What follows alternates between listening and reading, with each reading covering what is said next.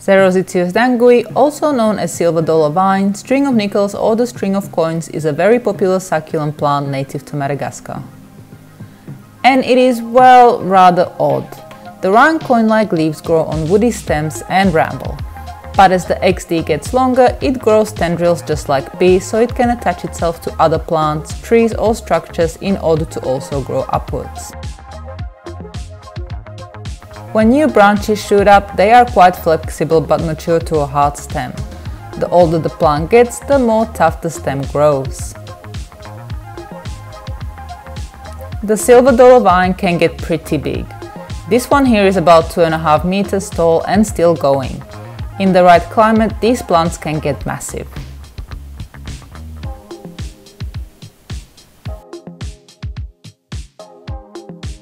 The silver dollar vine is not a difficult succulent to look after.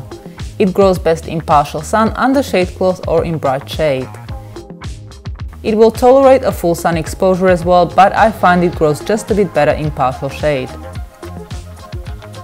XD will also be okay in a bright spot indoors, however, any new growth is likely to be very slow. It can be grown in frost-free gardens and will look fabulous if trained up a trellis or a structure. When left unsupported, new branches will ramble along the ground, climbing up other plants they come across.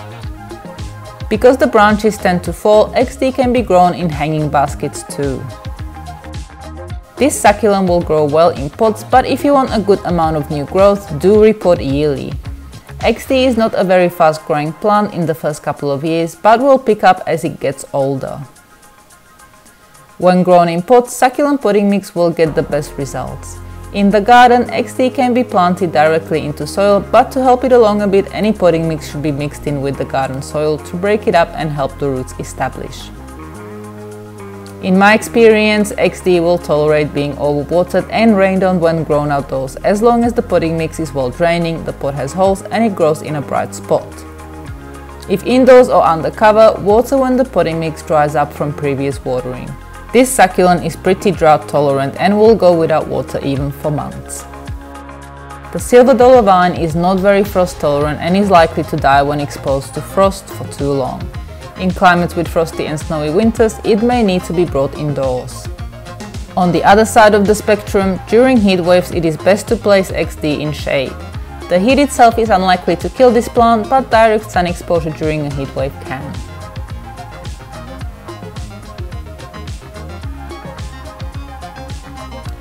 XD can easily be propagated from cuttings and seed. In my experience, leaf propagation is not possible with this succulent unless a part of the stem is present as well. The leaf will grow roots, but no other growth is likely to happen. To propagate cuttings, choose a mature stem that has hardened. This stem I'm holding is way too young to propagate. Soft stems and new growth can have trouble growing well and establishing.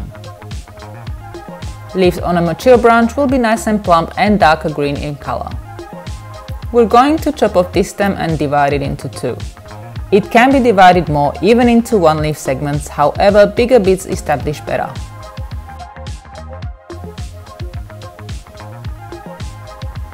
After taking cuttings, leave in a bright but shaded spot for at least 24 hours so the wound created by the cut has a chance to dry. This will prevent any disease or bacteria getting into the cutting. The cuttings should be planted into succulent potting mix and left to establish.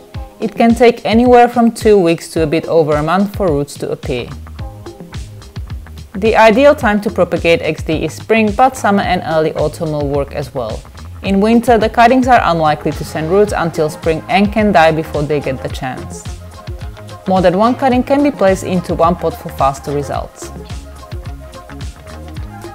It may take up to a year before new branches start growing from the cuttings.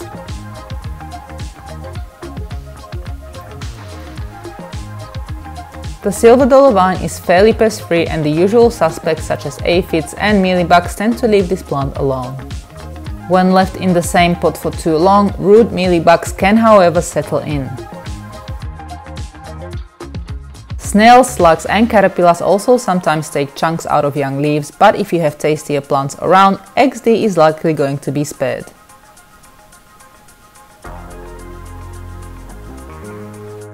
It's hard to say whether XD is toxic, as some sources say it is mildly toxic while others claim it is not at all. In ambiguous cases like this, it is best to exercise some caution if you have young kids or plant nibbling pets. A spot on a tall shelf should do the trick. And that's it for today. If you have anything to add or would like to ask a question, you can leave a comment below and I'll do my best to answer. To learn more about succulents, you can hit the subscribe button or go to succulentgrowingtips.com. I also grow Xerosicyos Danguyi in my nursery and sell them online in Australia. If you'd like to buy some, you can go to fernfarmplants.com.au. Thank you very much for watching.